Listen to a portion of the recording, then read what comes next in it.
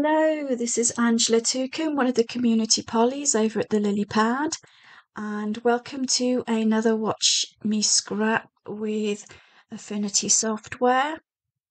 I'm planning to play today with some products from the Build Your Own Collab, BYOC, that we have at the Lilypad the first Friday of every month, where all the designers all use the same colours and you can mix and match their kits and products together. This set of ribbons by Gina Miller called Agnes ribbons really caught my eye. I think they're really pretty and I want to play with them. And I like to play with my ribbons from my ribbon box with my kids doing ribbon weaving. So I thought it would be fun to weave these ribbons digitally. And so I'm going to use this template that I found in my stash that's designed by Soco, and it's called Strips and Stripes Volume 1. And on this template here, we've got the paper strips going in the 3 directions. I'm going to replace the paper strips with ribbons and then weave them together where they intersect. So here's my template, and let's go have a look at the ribbons. Oh, first, let's take all these paper strips and group them together. That's Control G. So I'm not actually going to be cropping paper to those. I'm going to be putting ribbons on top, so I want to be easily able to remove them. So let's look at these wonderful ribbons. And I'm going to start with the ribbons going in this direction here. So I need fairly long ribbons because these ribbons appear to be different lengths. And we'll start with the yellow one in the yellow spot. That's quite easy. I think that's 45 degrees. Yep, that is about right.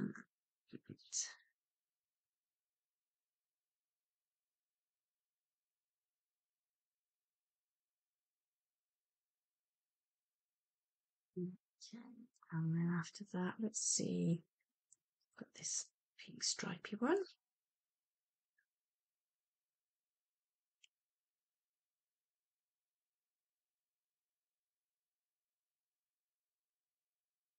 And where that blue one is, it's something nice and bold.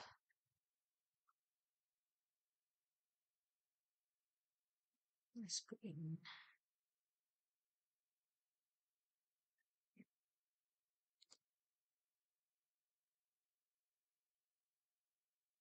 It's got a bit, probably a little bit too short. So let's go for the blue.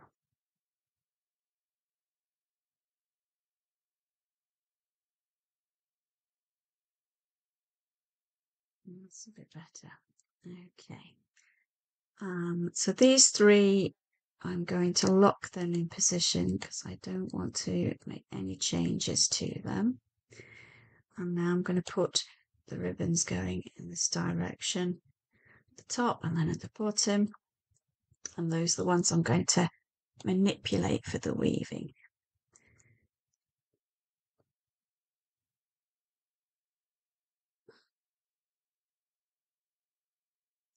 Stay down here.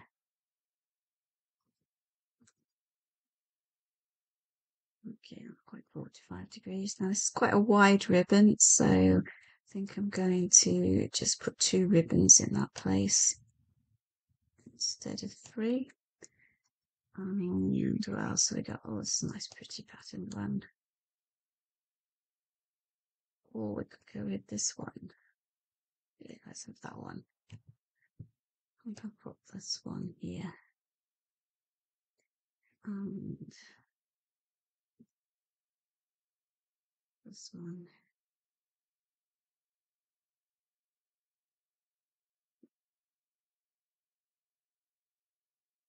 Actually make that one slightly smaller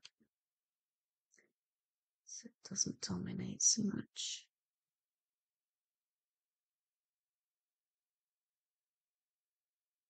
Okay, that will do nicely. And then down here, we'll need some longer ribbons again. Let's see. How about, that's a nice pretty pattern.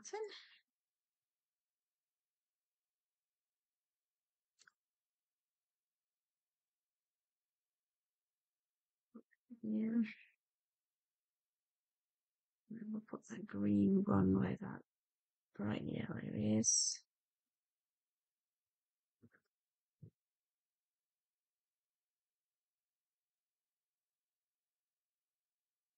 And where that lighter one is, we've got this nice patterned pastel ribbon.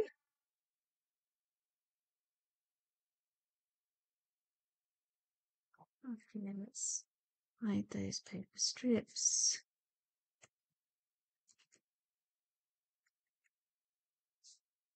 And look at our ribbons. Okay, let's save. Now, I'm currently using Affinity Publisher. I can't do the technique I want to do in a publisher, but I do have Affinity Photo installed. So let's go to the Affinity Photo persona, zoom in a bit more. Let's maximize that.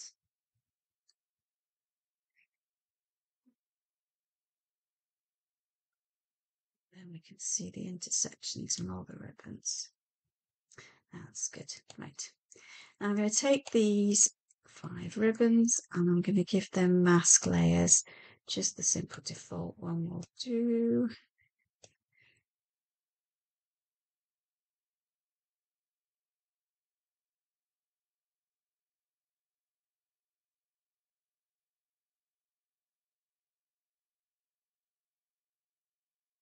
And then choose a brush. And for a basic brush, a fairly large one.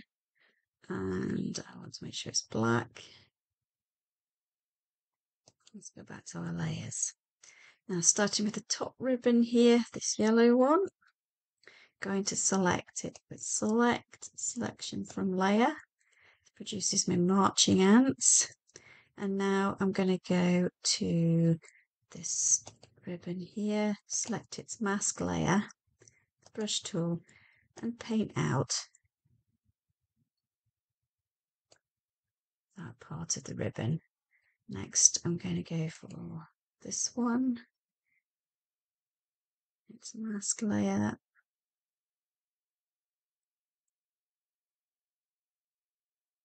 Okay, that's this one. Let's flush that one out, and then that's that one. Now we'll paint that one out there. So we deselect with Control D, select that pink ribbon. Oops. What happened there? Select that pink ribbon. And going for the flowery ribbon. And that's the green one, is it? Yeah, the green one. But the green one was paint out the green. And then paint out floral ribbon. And then we'll go on to the blue ribbon, do the same as we did for this yellow one.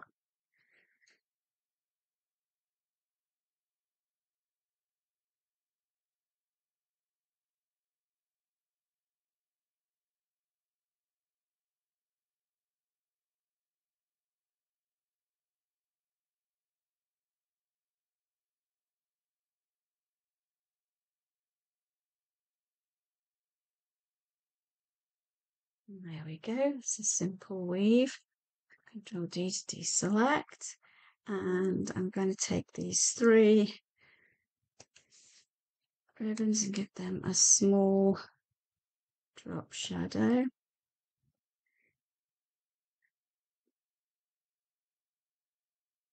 Then select all of the ribbons, group them together, Control G, so that if I move them, they all move together and it doesn't undo my weaving. And let's give that a group. shadow.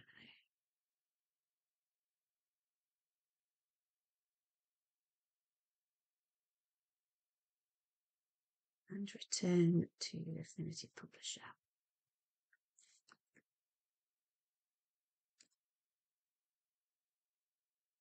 And let's go to the photo spots.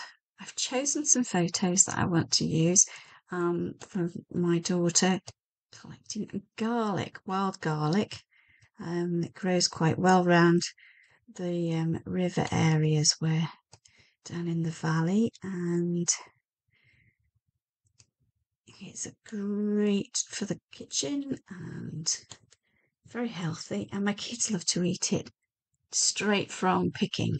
So with wild garlic you eat the leaves. So this is my, oops, no, that's the garlic flower. This is my daughter harvesting the leaves, ready to bring home. Now I want to put this photo in both those photo spots.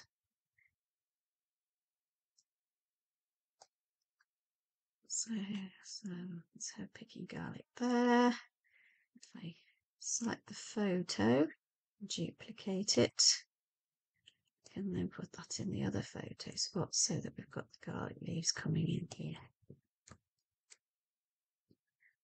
Now let's decorate.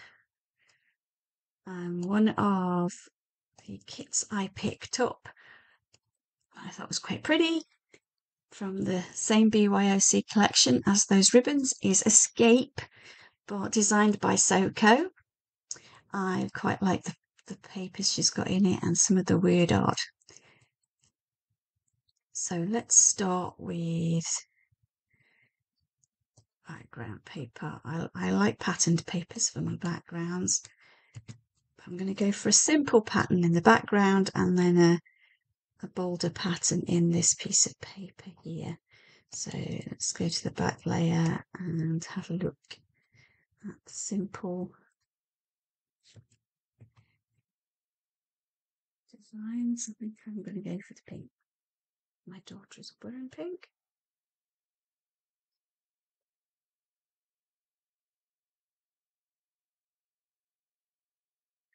And then for this spot here, I think, let's have a look. Yeah, I think that's floral will be really nice.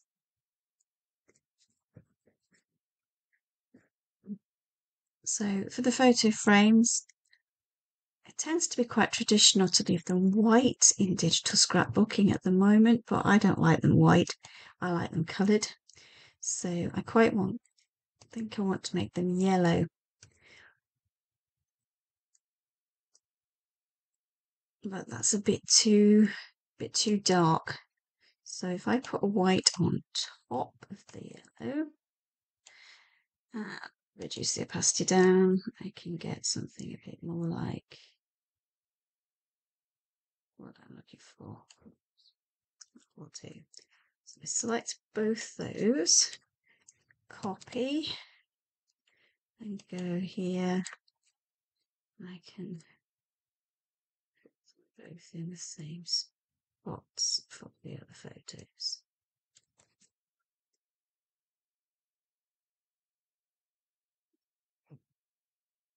I'm going to put a bit of weird art here where he's got the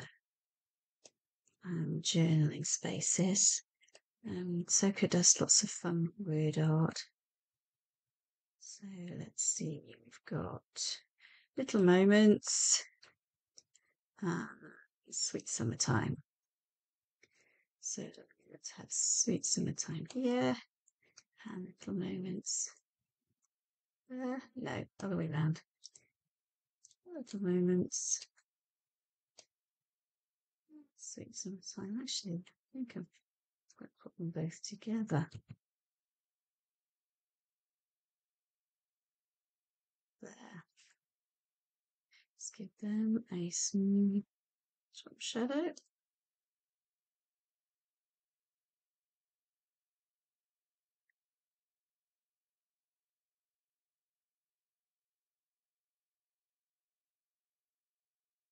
It wants to go in the other direction.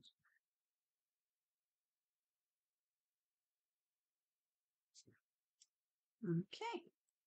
And in this template, we've got this brush full of splatters on here, which doesn't work on my patterned background. So I think I'm going to have a look at the elements, see if we've got any scatters. Yes, there's some beads here. So it hurts, pops and beads. Yeah.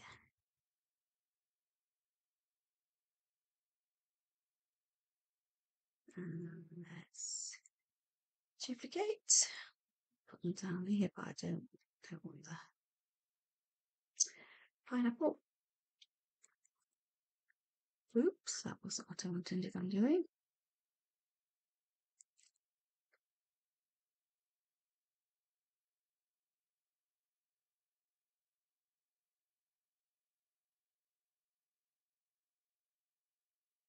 And then brush.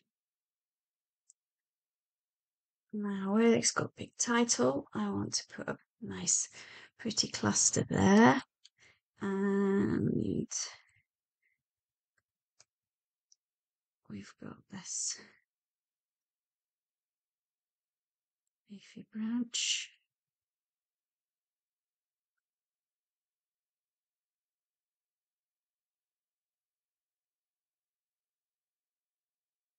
And let's pop some flowers in. Pinkish red flower, we've got a yellow flower, blue.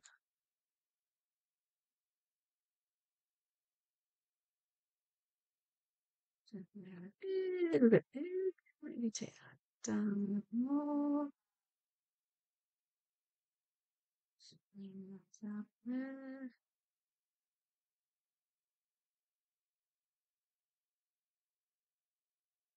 No, not the blue. But any white ones. Yes, a little resin flower. There. And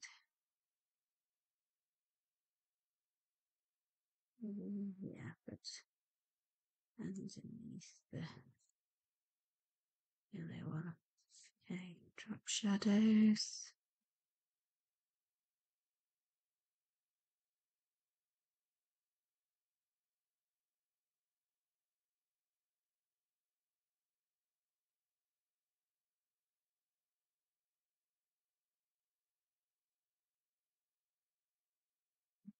Great.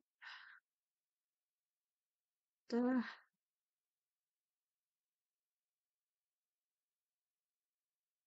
Oh, let's have a look at that word art. We've got hello sunshine, some vibes, welcome summer. Let's go for welcome summer. The sticker version. And pop that there.